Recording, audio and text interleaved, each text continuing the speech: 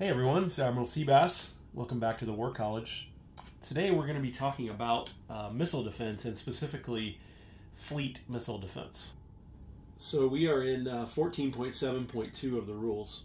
And what we have here is these two Soviet nuclear attack subs have each launched two anti-ship missiles at this U.S. fleet. And this U.S. fleet is going to have missile defense.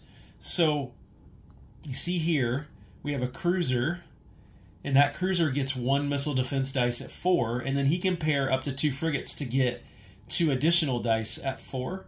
So those 2 frigates give 2 more dice, and then this air superiority fighter also gives another missile defense dice.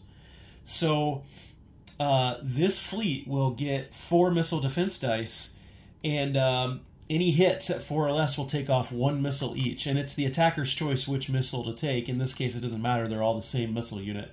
Some of the expansions have enhanced missiles, and that could come into play then.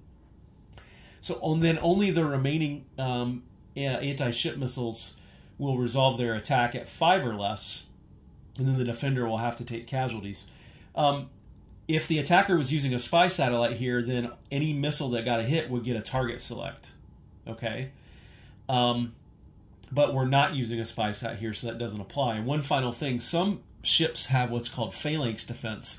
So let's say that the Soviets did have a spy satellite here, and one of their missiles got a hit, and they chose the cruiser. Well, the cruiser has phalanx defense 6, which means it gets to make a final roll at a 6 or less to try to shoot down that missile a second time.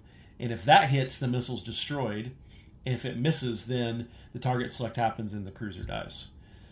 We found in testing that some ships, like cruisers and amphibious assault ships, were being target selected more than any other, so we wanted to give them an additional defense. And it was also somewhat realistic in the sense that a lot of ships do have the point defense systems where any missiles that are headed straight towards them get a final barrage from, usually gun-based weapons, rapid-firing gun-based weapons close in.